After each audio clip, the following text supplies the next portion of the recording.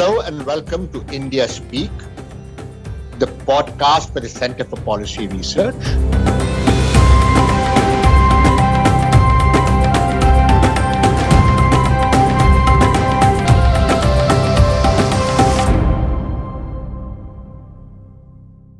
I'm Patha Mukhopadhyay, Senior Fellow at CPR.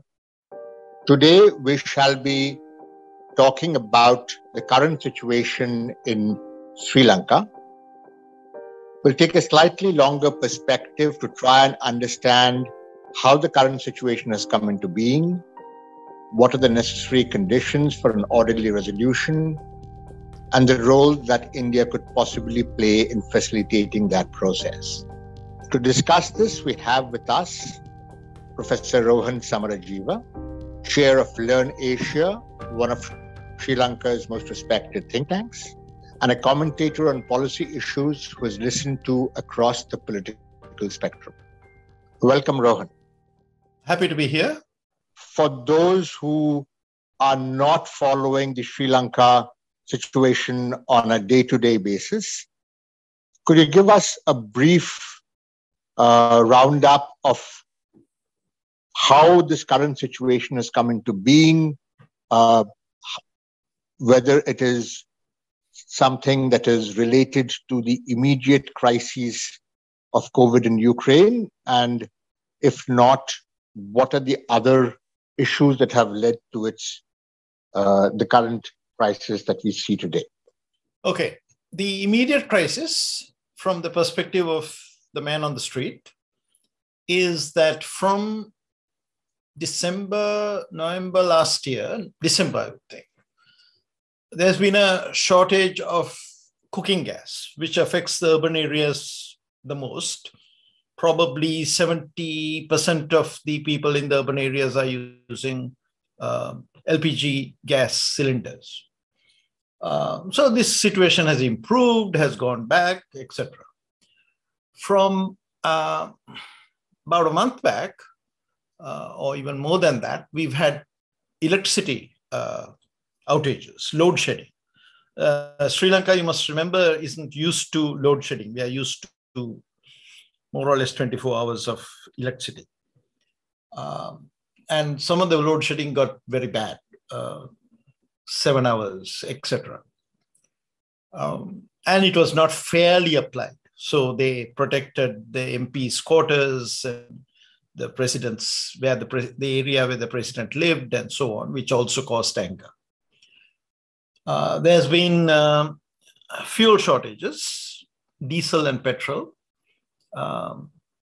which has affected the entire transportation system, and everywhere in the country you have people lined up. So that is how people feel the crisis.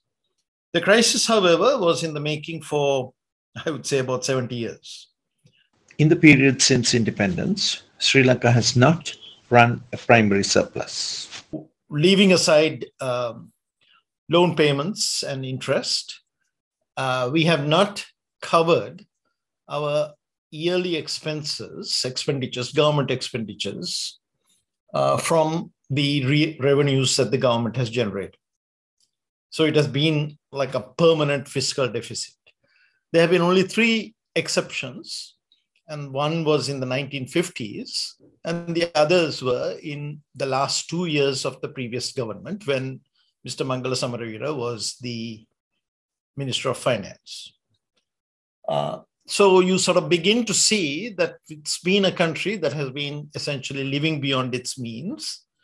And the cause of why it was living beyond the means, one cause is, as Mr. Lee Kuan Yew said, Sri Lanka is a country that engages in periodic auctions of non-existent resources. In our language, we call it Porondu Deshpalne, which is every political party comes up with various promises, and without much thought given to how these things can be funded. So that is on the expenditure side. On the revenue side, the tax take is one of the lowest in the world. And the immediate trigger for the present crisis was that the tax reforms that were put in place in 2018 were rolled back in some extraordinary way, where basically the taxpayers, the numbers were reduced by 1/3. I mean, they were too small to start with, but now suddenly 1/3 of the people who were taxpayers didn't have to pay tax, because the threshold went from 5 lakhs of Indian rupees to 30 lakhs Indian rupees. Sri Lankan rupees, not Indian rupees. So you can make the calculation. I mean, it was just a 6-fold raising of the threshold. Also, some insane things like payee not being applied, pay as you earn, and so on. The result was the government lost 25% of its revenue. Now, this is December of 2019, well before COVID comes, or COVID has been thought about.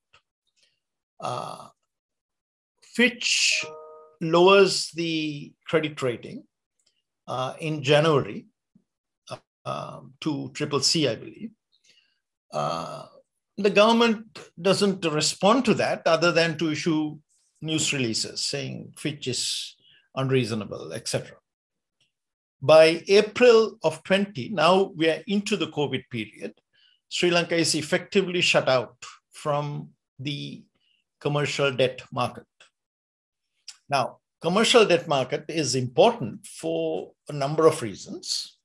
Back in 2004, Sri Lanka's commercial loans were 2.55% of the total. By 2020, it was 53.8% of the total. So this is a big clump of international sovereign bonds that we owe. And I would put in that category some of the what we call term loans from China. That's 2.2 billion US dollars in term loans. So now what had happened was that in 2019, there were attempts by the previous governor and the previous finance minister to set in place a debt management agency, to get some new legislation through. A debt management strategy had been proposed, etc. Except that the constitutional crisis in 2018 slowed things down, and we had basically a limping, dysfunctional kind of governments in 2019 as a result of the constitutional crisis, and then the bomb attacks in April of 2019. So those things didn't get completed. But Dr. Kumaraswamy had actually got some additional bond issues done in 2019, knowing that the election was on the way, and there would be some turmoil, and there would be some essentially undisciplined expenditures. So that allowed a little bit of leeway for the government to carry on. But since no remedial measures were being taken, and now COVID comes and the economy tanks, 3-point-something contraction, plus tourism revenues go down. But tourism effects are in a way a bit overstated, because in a good year, tourism will yield about $4 billion US dollars. But that is not a net figure. In actual fact, you have to have a significant amount of imports in order to sustain tourism. So I think it's maybe about half of that is what the actual foreign exchange yields are. So the long-term problem, just to summarize, long-term problem, Sri Lanka has been like a patient with various, debilitating conditions, diabetes perhaps. We have Western or scientific treatment methods being applied in 2017-18. and the patient is improving, but not significantly. It still is in this because there have been these external shocks. Now we have a new dispensation, and they bring in, well, I have some very colorful terms in my language, but they bring in various, we could say, witch doctors and people like that, which was the government's first treatment of response to COVID. Also was not science-based approaches, but various concoctions. So now they start administering the various concoctions, modern monetary theory, unlimited money printing, etc., etc. And the patient goes into coma, is now in the ICU, and various people advise the government to get the real doctors back in the game. They keep postponing because the witch doctors are assuring them that things are fine, under control.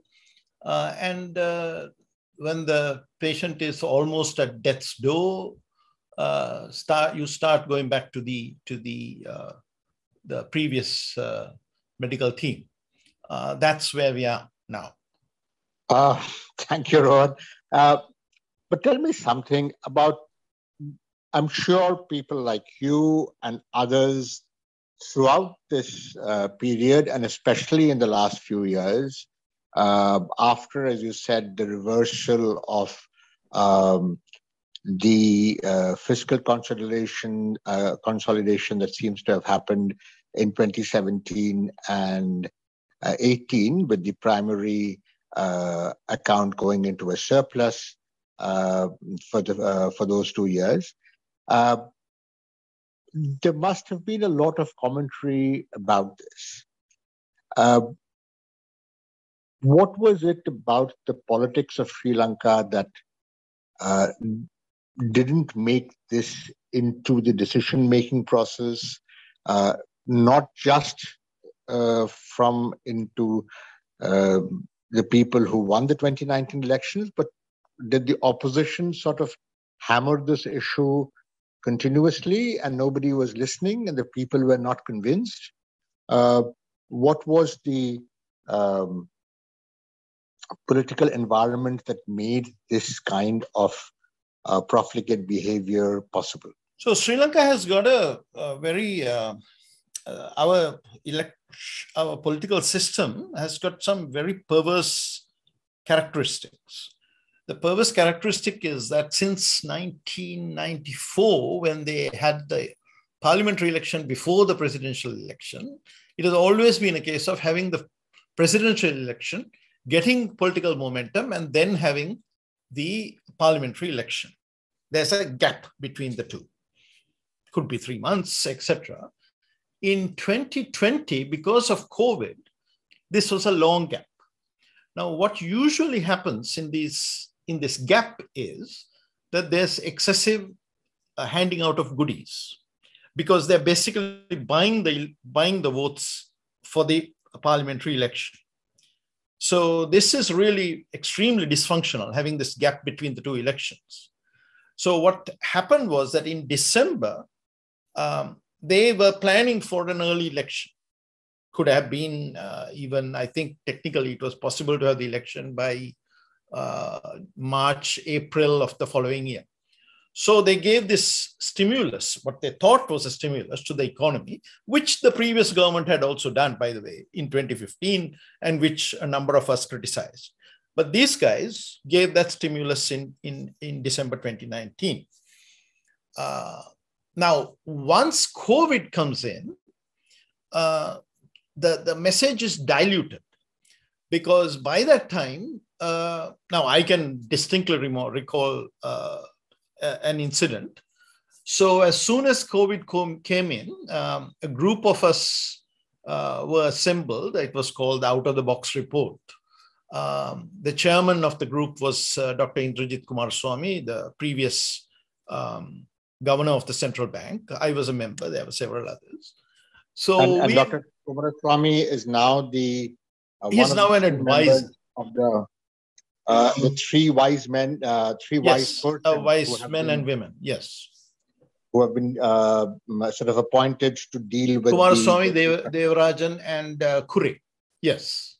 But they are advisors. They don't have any actual decision-making authority. So we took this report, and not only was the report produced very quickly within about a month, but we took this report to the president, to the prime minister, and to the then head of the economic recovery task force or whatever, the Rajapaksa who later became the finance minister. I personally went for these meetings. So there, our first recommendation was go to the IMF, because we knew that this was a very vulnerable period, because Indrajit had been showing the numbers, giving the speeches, saying that the payments were peaking in this time period. The ISB payments and generally all the debt payments were peaking from about 2018 to about 2022, 23. That was the worst period. So that is why that had to be managed. There was very little leeway, and we felt that they were going out.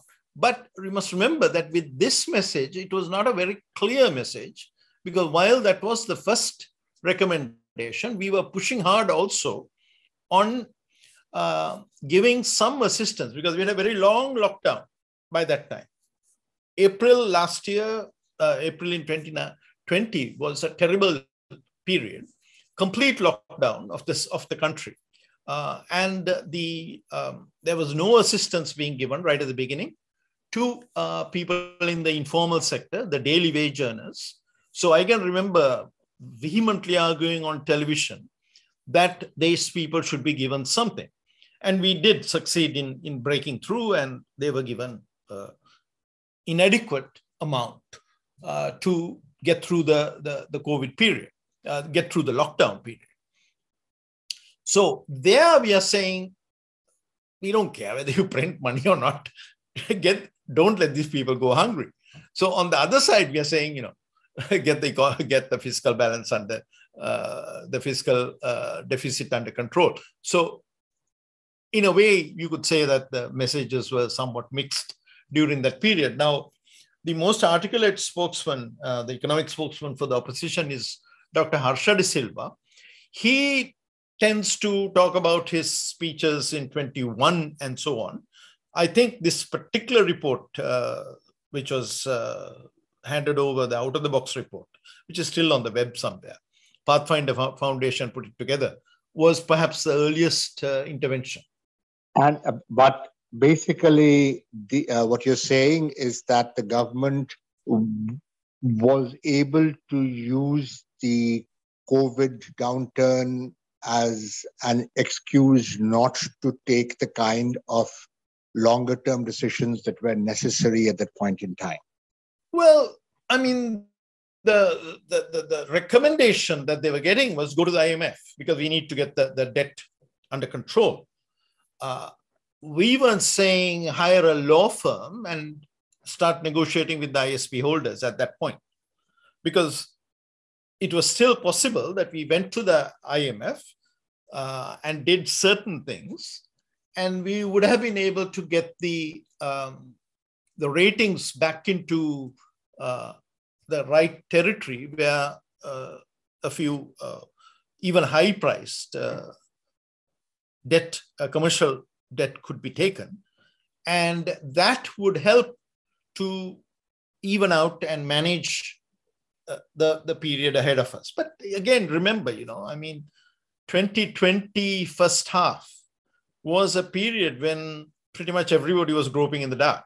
I mean, we had some clues as to what we were doing, but everybody was trying to find their way. What would the markets return? Was it a V-shaped return? Was it a long, stretched out U-shaped recovery? All these things were sort of up in the air. I've been looking back at some of the television interventions that I've made, and I don't seem to have made any enormous, outrageous mistakes. But I wouldn't have been surprised if there were a few. One other final thing before we sort of move on from the history is all this borrowing that has been done over the years, how has it been spent? There's obviously, the large projects like the Hambantota Port and the Katunayaka Expressway and the Colombo Port City. But these are just the more marquee investments. We have had similar investments like the STDP road funded by the ADB and so on. So what was this borrowing spent on, and why is it the case that these expenditures have not produced a commensurate return? Well, I was looking through the numbers. These are actually some young economists have been putting out some very informative compilations. Perhaps if there's a possibility, some of those links can be provided along with the podcast. But I'm just give you a few examples. So the biggest infrastructure project, I mean, in terms of infrastructure loans, was actually there were multiple, but I'm just taking the big one, which is the Norachole coal generating plant, electricity generating plant, LIRNEasia. The loan was from the Exim Bank of China, US dollars 891 million, on which we've been making payments since 2014. And the overall loan period is 20 years. So it had a 5-year grace period. So 2009 will be paying till 2029, but we've been making payments since 2014. The largest Indian loan for infrastructure, which was for a railroad project, was US dollars 416 million, on which we've been making payments since 2015, and that's a 40-year loan, right? So I would assume that the annual or whatever, the periodic obligations are lower. Now, there's a whole series of this. Our biggest, most of the loans that we have taken have been from the ADB, Asian Development Bank. That amounts to 5,250.7 million US dollars. China's comes below that. ISBs, on the other hand, are 13 billion. So now the question is, the ISBs, they have these qualities, right? You get the money up front, you have to repay it in one lump sum, the interest payments are in the middle, and so on and so forth. Now, the ISBs don't have to be spent on projects or on meeting project milestones, unlike the infrastructure loans that we have incurred. So the ISB business starts in 2007 in a big way. That is under the first Mahinda Rajapaksa administration. The war is going on one side, and debts are coming due. Some of these infrastructure payments have to be, loans have to be paid. So, for example, the IDA credit that I was involved in telecom reform from the 90s, late 90s, now those things are coming due by now, even with long grace periods, right? So the ISBs were used to pay the loans on the infrastructure projects. Because, recall, the war is going on and the government revenues are going to fund the war, right? So that the war has an effect. Mr. Sumandiran in Parliament says, you got into this problem because you didn't keep your word and you had to fight Tamil youth. He says that it's not untrue, but it's not the whole story. So it's this piling up of all the debt obligations. And now, remember, again, when I talk about infrastructure loans, so they have to result in dollar earnings somewhere in the economy. not necessarily from that project, because electricity is not sold abroad. So it doesn't directly generate dollars or export earnings.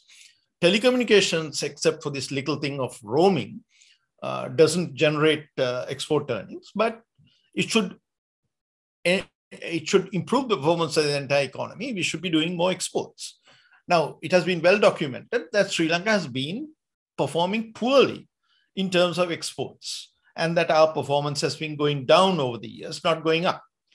So people were talking about foreign investment, but the investment was going into non-tradables, big building projects and things of that nature, telecommunications, and so on. So unlike in Vietnam, where the investment was coming in and exports were going up at the same time, here the investment was low, but it wasn't actually yielding exports.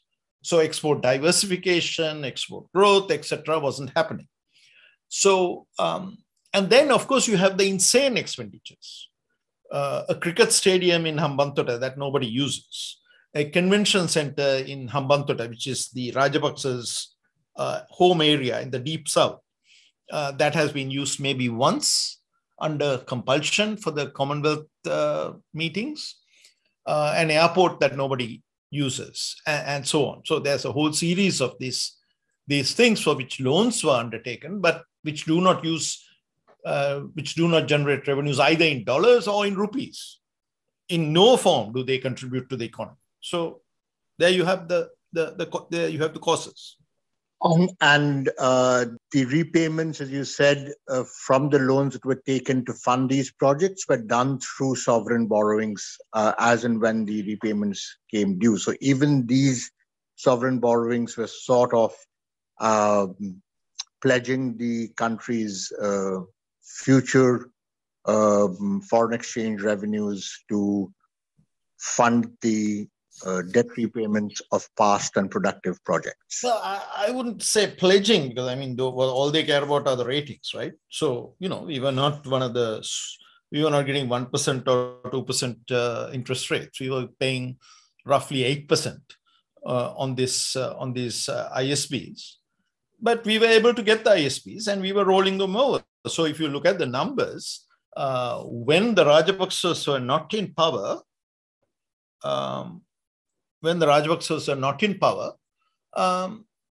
under Ranil Wickremesinghe, they were still taking a lot of loans. So that was how the Rajapaksas responded. Oh, why are you taking? Why are you increasing the loan stock?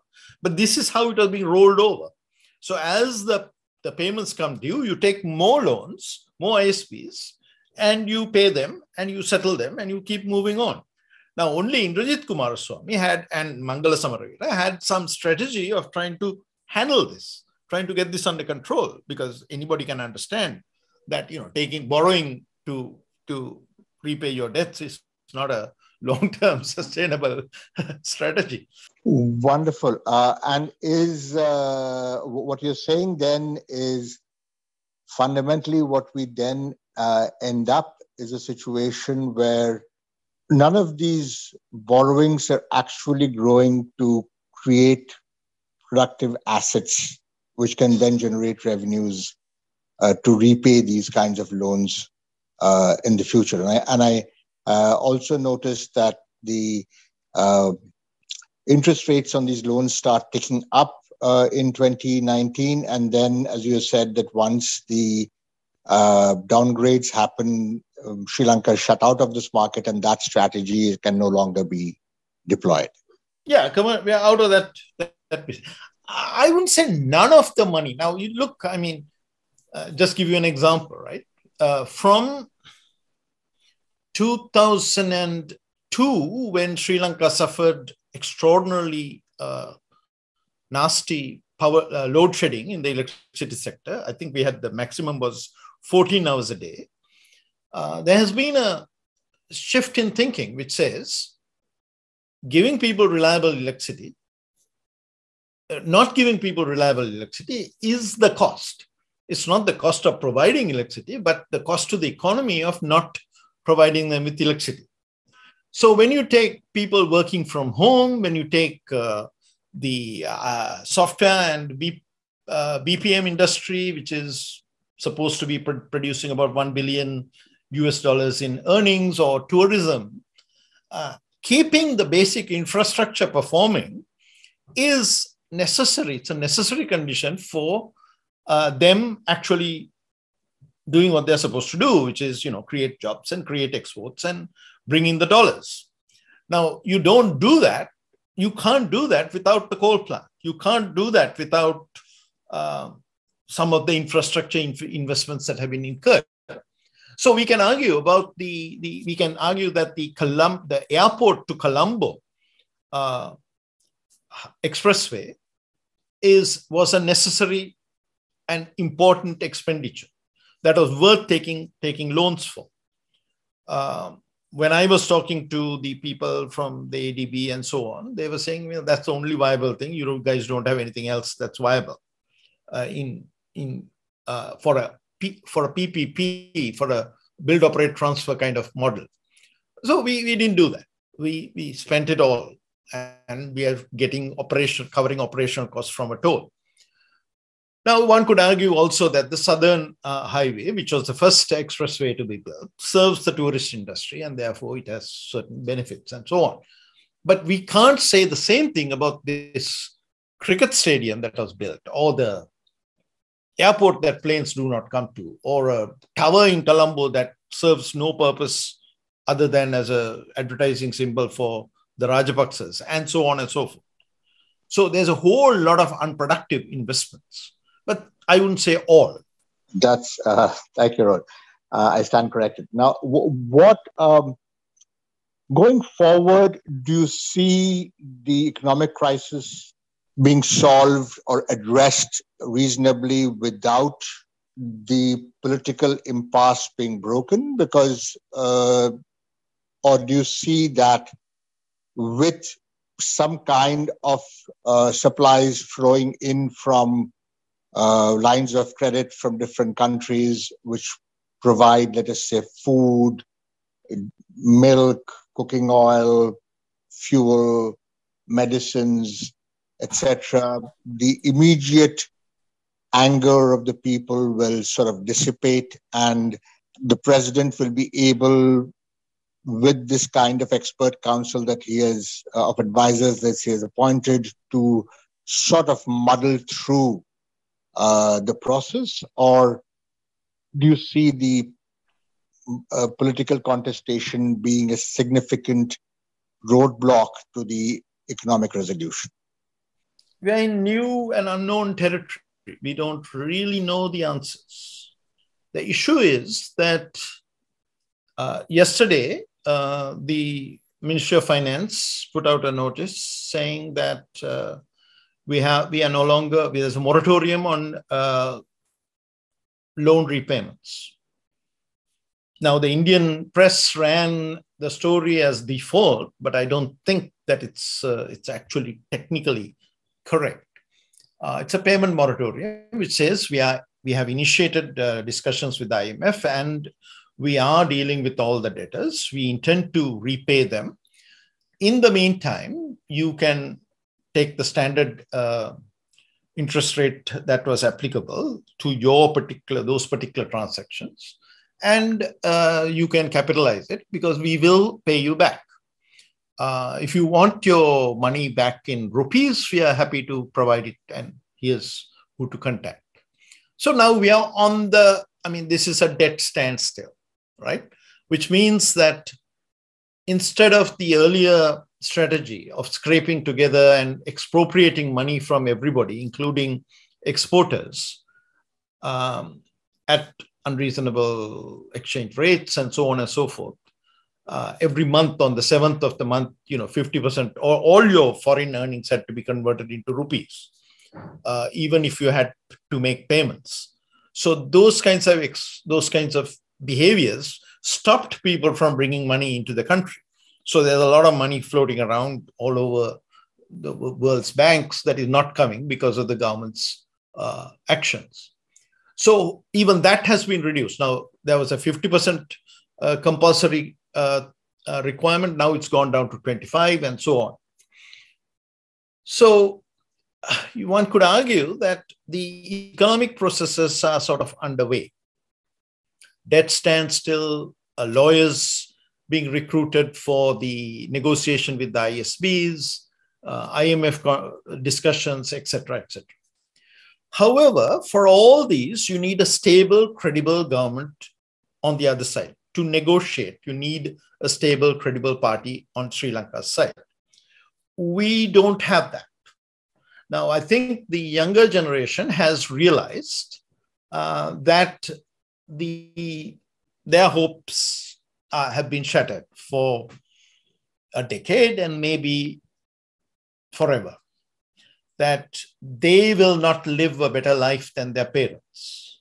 It's that anger that is yielding the political demand of Gota go home. That is, get rid of the Rajapaksa, get rid of the president, he's got to go, the Rajapaksas got to go, and associated demands.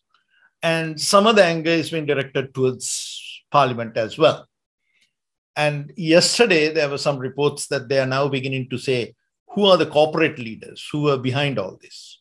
And they need to be made accountable too. So it's spreading. Now, this Occupy business has been going on for 4 days.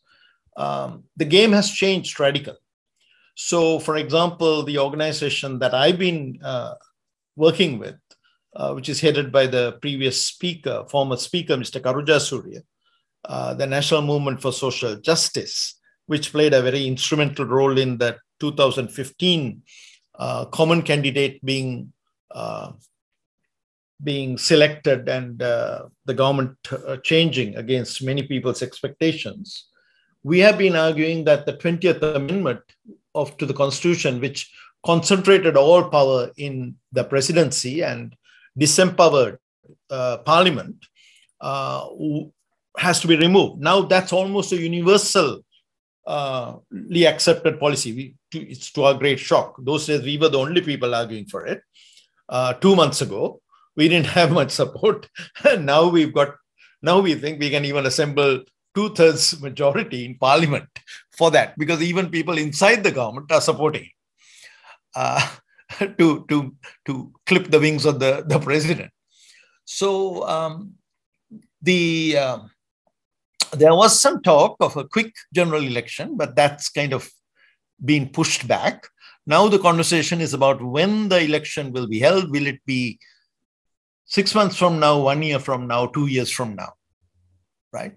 So that means that we have to have a working interim cabinet of some sort, which will probably have to be from all the political parties, national government, so to speak, which, well, I personally have been pushing from November of last year, but there wasn't much traction for it. And I actually took the language out from some of the documents that I was responsible for, because they were collective documents. I took the national government out, but it's really back on the agenda now. And a common minimum program. There are many proposals for a common minimum program. There are some proposals about getting rid of replacing what do we call them? The national list MPs. We have 29 appointed MPs, the people with expertise, etc. And there's a view that these people are no good and they have to be replaced by true experts who can form the cabinet. Now there's a lot of debate going on about that. I'm not thinking that's very realistic. But anyway, political equation is extremely important. Without the political changes, I don't think the occupiers are going away. I don't think the debtors are going to be satisfied. There is no way that Mr. Rajapaksa can muddle through. So in that sense, and do you see, for example, in the immediate future, both Dr. Indrajit Kumaraswamy and Dr. Shanta Devarajan, two of the three members of this group that has been constituted to advise the government on managing its external liabilities, seem to indicate that there would be some need for some kind of bridge financing. over the next 6 to 12 months. Is that something about which there is discussion within Sri Lanka, or is this with something that the press and the commentators are talking about as to how this could possibly be arranged? Obviously, the big loan repayment on the sovereign bonds was due in July, but I see that there must be about almost $300 to $400 of repayments of the Sri Lanka development bonds, which are due mostly in May. Are the holders of these Sri Lanka development bonds different from those who are holding the international sovereign borrowings? And can the government therefore negotiate more easily with the SLDB holders while the bridge financing, etc., is being organized?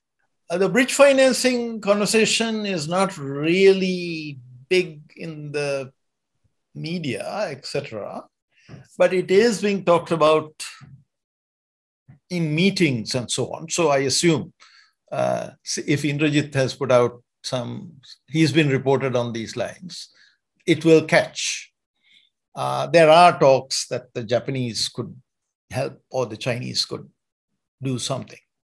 The Indian lifeline that came in February or January was extremely helpful, and things would have gone south if not for that Indian intervention. But the Indian money also came in the form of, very specific lines of credit. The Chinese money came in yuan, the earlier Chinese money. So, is what we need in terms of bridge financing, that kind of tied money, or is there something with a little bit more flexibility is in the discussion? The idea is that, the bottom line is that we got to get the economy functioning again and the exports flowing again, because, people are just having to break contracts because, they can't transport things from one place to another, or they can't actually work. They are supposed to work from home, but they can't work from home. They go to the office and the office has got a generator, but the generator doesn't have diesel. So we're going into back in November, I was actually attacked by the government, apologists for being a Cassandra. And I said, well, I'll take that label anytime, because Cassandra was a truth teller. And it's only that she was cursed in not being believed. And I said, Lebanon, guys, look at Lebanon. That was my cry, was here's what's happening in Lebanon. And what's happening in Lebanon, what happened in Lebanon back in 2021 is happening here now, right? Just 2 days ago, I was in a line and just to get petrol for my car. And I'm like 2 cars away and they run out of petrol. So I had to go home and so on. This goes on.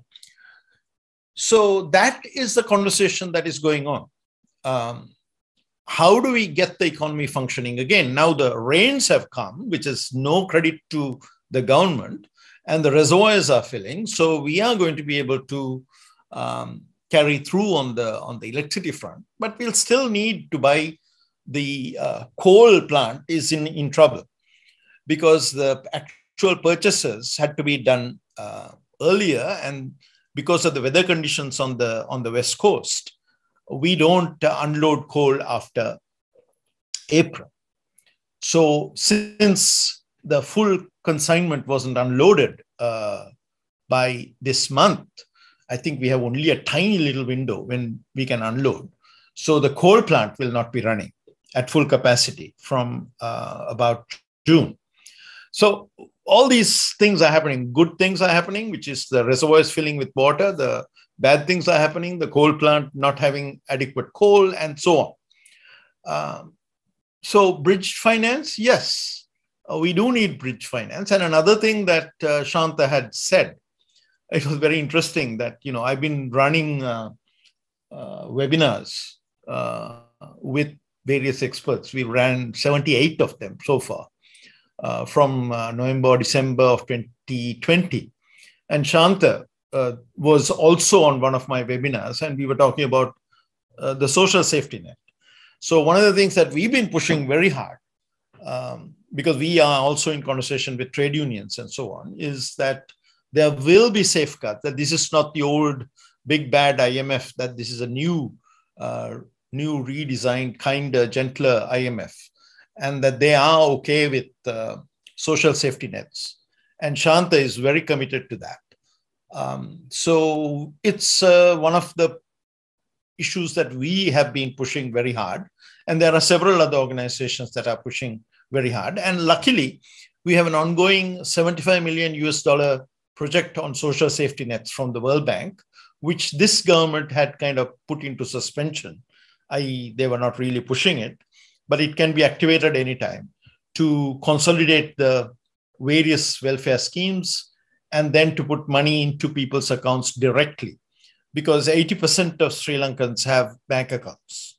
And instead of doing it in complicated and politically influenced ways, how can we have a flexible, variable amounts being put in, depending on how the oil prices move, or electricity prices move, because all these have to go up in price. But do you see this cash transfer being able to compensate for the kind of inflation that you're seeing now, or do you think more in-kind support might be needed? Nothing in kind. Now, in kind is absolutely corrupt in this country, and the old polls love in kind. I will oppose it as much as I can, and we don't have the proper mechanisms to deliver it either. So you think it's possible, because we're looking apparently at double-digit monthly rates of increase in food prices? Sure. So the issue is, you see, Sri Lanka is the country with the highest income inequality in all of South Asia. We are slightly above China and slightly below the US in global terms. So that means that our bottom is hurting really bad. So targeted now Samurdhi, which is the big and dysfunctional welfare scheme that we have, its targeting is off, etc., etc. But it covers about enormous number of households, maybe 40% of the households. So my recommendation is that we use Samurdhi as a start, and then while the money is flowing, start looking at the targeting and stop it from being used for political purposes. So what I expect is that those who are outside the welfare schemes, what we used to call the near poor, I mean, the near poor were actually covered by Samurdhi. The near poor have already been pushed down into the poor category. It's the middle class that's going to get hammered, because they won't be getting this compensation. They will be paying more for petrol, more for electricity, more for drinking water, more for everything, and for food. And as we all know, that is where most of the political instability and the resistance comes from. So, yeah, I don't know whether we have a real solution for that. But, we have been pushed to a situation where all the, as we say, all the medicines that have to be taken are unpleasant. We have to try to see what is the least unpleasant medicine. And given the delays, the unconscionable, I mean, I can draft an impeachment motion simply on the delays, delays in taking decisions, waiting till the last minute, what they did with COVID, what they did with the economy, everything. They waited till the last minute. They tried every unscientific, illogical method before getting to the right method. So that's where we are now. We'll have to pay a price. We are living in a Lebanon scenario. There's no ifs and buts about it. Everybody's living standards are going down. But Rohan, do you think that as a result of this, if one looks forward, one is willing to take very bitter medicine if the chance of getting cured seems reasonably high? So do you see, you mentioned right at the beginning that this is a problem that was almost 70 years in the making in a particular way. Do you see that this might be a moment similar to that of 91 in India, which would actually pivot the Sri Lankan economy onto a path which can realize its undoubted potential? Or do you see this as something that would otherwise, you're saying, imploding into a sort of failed state kind of situation? I mean, given your understanding of the resilience of the Sri Lankan population and the political establishment, the population itself seems to have been quite, shall we say, mature and disciplined in its protests. Yeah, the protests have been absolutely peaceful. There's been no violence, despite what the stupid New York Times said today. There's nobody fighting anybody on the streets. There's been no violence, no deaths so far, inshallah, right? Only people waiting in line for fuel. 8 people have died so far, just waiting in line, but no violence. We believe that if we can get away from this, what we call Porondu Deshvane, this promises-based, giving away goodies that we don't have based politics, the country has hope. And that conversation is coming up from several quarters. Is it widespread? Is it that people who actually do politics for a living believe that? I have seen some of the political parties come up with that. I wouldn't say parties, factions come up with that in their documents, but mostly it's people like us outside the direct political fray. And then I think the other thing, of course, that we are going for is that if we can get this sort of common minimum program that parties and civil society signs up to, we will possibly have an end to the when in opposition protest X, when in government do the same damn thing, hypocrisy that afflicts our politicians. So that's why we have things like, selling off this airline of ours, Sri Lankan, as a dominant element of our proposals. Air India was supposed to be losing $3 million a day. We are losing, even though it's a much smaller country and far fewer planes, we were losing $500,000 a day. So get rid of this albatross and things like that, right? So we are putting things like that in.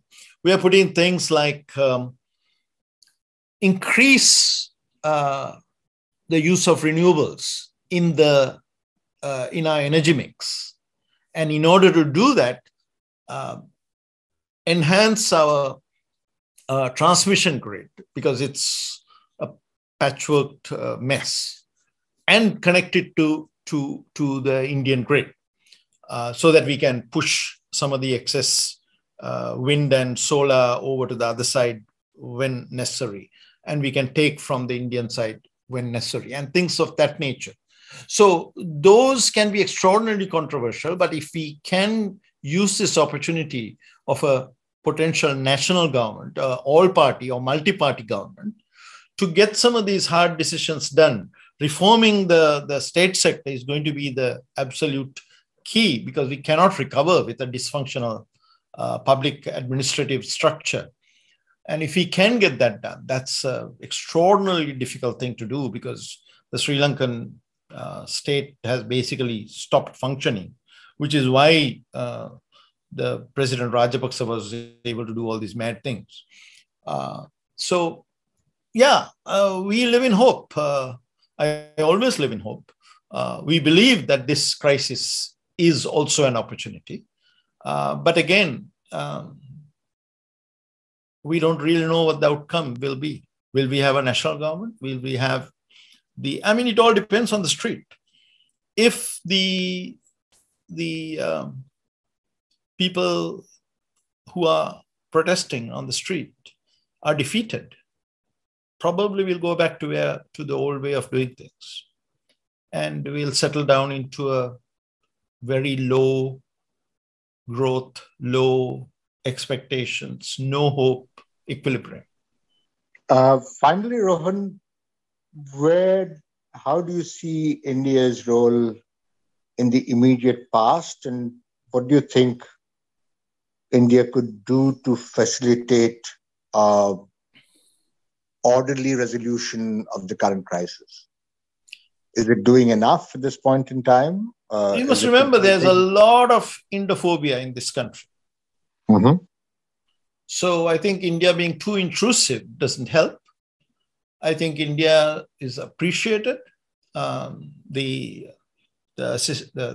form of the assistance in terms of fuel, in terms of the lines of credit, etc., these are going to be exhausted by the end of this month, by the way.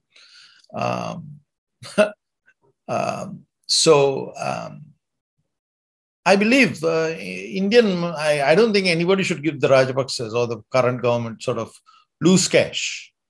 It should be tied to certain things, because I think giving them loose cash is a very dangerous thing. I think that's what needs to be done. I think India should be steadfast in its commitment to the 13th Amendment and devolution of power, because we can't forget the needs of the North and the East in this country, and we can't forget the needs of the Tamil people of Indian origin, of recent Indian origin, who are our citizens, who are working in the plantation areas. We need to make sure they are not forgotten in the rush. And I think India can play a good role in that regard, just keeping those issues alive and not letting them be subordinated to other priorities. But won't that sort of tie India to a particular group or a section of the population in Sri Lanka? And but you see the difference. So India's assistance has not been targeted to the North or the East. So when India bombed us with dal and food back in 1987 and infringed our sovereignty, that was food for the North, for Jaffna. It was not for the country. Now it's fuel and food for the whole country. So that is good. Now, Mr. Stalin had said that from Tamil Nadu, he is willing to send food and medical assistance for the Tamil people of Sri Lanka. And Mr. Sumandiran, the spokesman of the parliamentary opposition, and guys from the street, that is one young man who I happen to know, who is one of the leaders or whatever of the street protests. They both went to the press and said, no, we don't need anything solely for the Tamils. So, and what about the other flip side? Do you think that an Indian sort of bailout, bridge financing, etc., would sort of increase the chances or decrease the chances of the kind of radical reforms that you thought were necessary? No, now we are actually looking at a situation where people are going to begin to die in the government hospitals. I would say within the next few days, because they are running short of supplies. So bridge financing is necessary. You see, bridge financing cannot put out the fire. People, just because there's medicine coming in, just because the electricity doesn't get shut off, the street is not going to go back. These are These are young people who are protesting something bigger than electricity cuts. That was the trigger. But they're protesting the destruction of their dreams. Thank you, Rohan. On that note, hopefully Sri Lanka's dreams will continue to flourish, and it will attain the kind of potential that that country we always know has had. And whatever my experience has been with Sri Lanka, it's quite disturbing to contemplate what might be happening in the streets and in the villages and in the local governments of these places, where I'm sure now will be called upon to do much more in assuaging the kind of support that you said would be needed for the bottom half of the population. Thank you very much, and good luck with everything going forward. Thank you.